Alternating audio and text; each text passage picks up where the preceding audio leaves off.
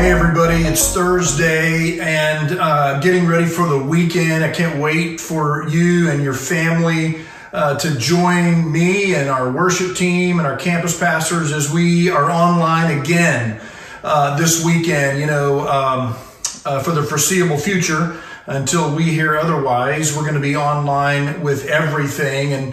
And so that's for this weekend. Saturday at 5 o'clock, we'll be live streaming. And then Sunday, 9:30 and 11:15, we'll be streaming. And then, just so you know, and I know that we've sent this out, but just so you know, there are so many opportunities for you and your family, your students, your kids, regeneration, re-engage, Bible studies and class type stuff. We all have that online. So in this email, make sure you go and click on whatever is appropriate for you, whatever you're trying to find opportunities to connect and grow in your faith. Make sure you also check out our serve opportunity for this weekend. We're going to be collecting snacks and stuff for healthcare professionals. And so there's going to be more on that in the e-news. So make sure you get to one of our campuses and drop off a snack. It's going to be safe. All you got to do is just drop it off, and nobody, you don't have to touch anybody or touch anything. Actually, there'll be bins out in the front. Just know that we're trying our best to serve our community as well as serve you. And so I want you to take advantage of the serve opportunity that we have coming up, as well as serving your neighbors. Just serving your friends or coworkers or friends at school, drive-by birthdays, whatever. Just let people know that they're loved and not forgotten. And then going back to the online things, please, student ministries, if you have junior high or high school, middle school, high school, make sure they're on the live Wednesday night deal, or children's ministry. Unbelievable stuff that we're putting out there. And then, of course, the devotions that you're getting every day from our staff. And today, I hijacked the e-news so that Thursdays can be reserved for me to just give you a little bit of information of some things that are going on and remind you about the weekend. It's our last weekend in the series, Yahweh, and I am so excited. It's going to be Jehovah Shalom, God is our peace. So I think it's going to be a good message. So make sure you tune in for that. And also this weekend, all the Frisco churches that are my friends, a ton of us that are going to be not getting together, let me rephrase that, but through prayer, we're going to be getting together this Sunday night at 7 o'clock p.m., and we're going to pray for 19 minutes. Okay? We're going to pray for 19 minutes, COVID-19. We're going to pray for 19 minutes. And I want to encourage you to gather with your family, or if you're by yourself, maybe get on Google Hangout or Zoom or FaceTime with somebody and pray over our country, pray for our world. Our world leaders and the countries that are totally suffering. Of course, you know about China and Italy and Spain and some of the other European countries that have been hit really hard, as well as our own country.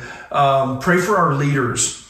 Pray for the healthcare professionals and first responders. I was on the phone, FaceTime, with the assistant chief of fire in Richardson's, my good buddy Gene Center, who leads our first responders group, just asking him about what's going on and how can we serve and how can we help and so forth. So we're going to pray for them as well. But this Sunday, if you can, at 7, you don't have to do it at 7, but that's kind of the designated time we're asking everybody to go before the Lord on behalf of our nation and on behalf of our churches, spiritual leaders, nonprofits, and let me just say, to the businesses that have been affected. And I know they're passing some bills in Congress to help us and to help our nation. But can I just tell you, I talked to business leaders today, owners of their business, and it is hard.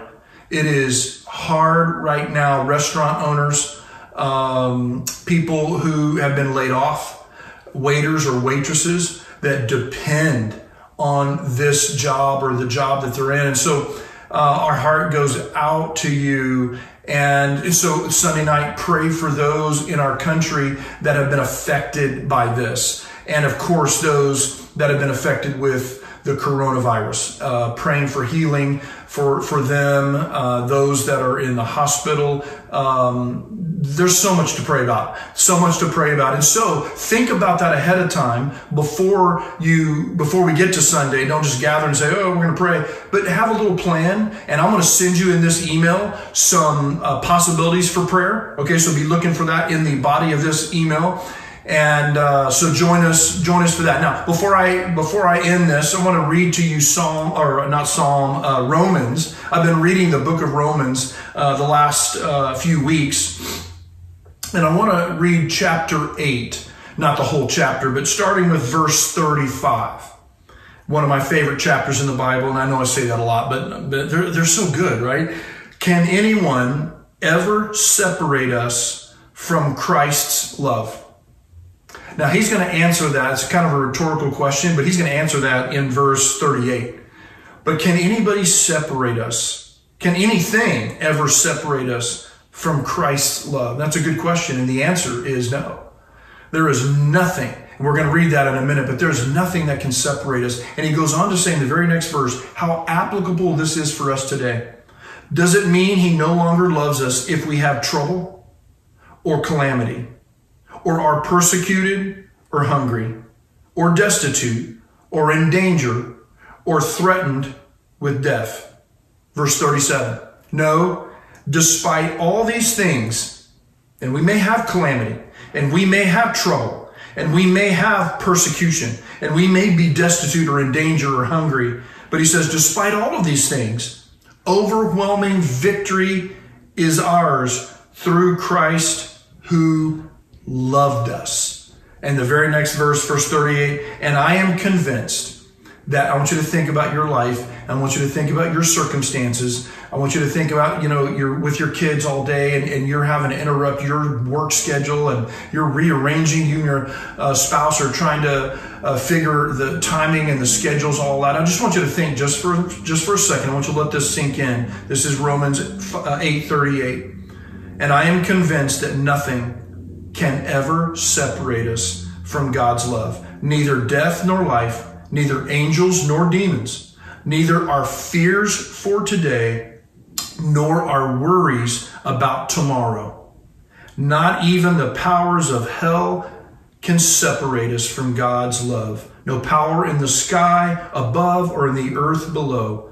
Indeed, nothing in all creation will ever be able to separate us from the love of God that is revealed in Christ Jesus our Lord. So be encouraged today that he loves you. And even though we're facing some difficult and crazy times and there's confusion and there's so many thoughts and so many things going on, but just know that you are loved today by God. Jesus has revealed that love by what he's done for us on the cross. And so I want to pray blessing over you today. Join me, would you? God, I thank you for your love for us. I thank you that nothing, not my sin, not the mistakes, not calamity, not hunger, not anything can separate us from your love. And even though we are walking in uncharted territory, at least for this generation, even though we've never walked in this season before, I pray that you would overwhelm us with your love and grace, overwhelm us with your protection and with your provision. We love you. We thank you for what you are doing in us and what you want to do through us in this season. Let us be the light of the world as the church. In Jesus' name I pray. Amen. I'll see you this weekend, Saturday or Sunday. God bless you guys.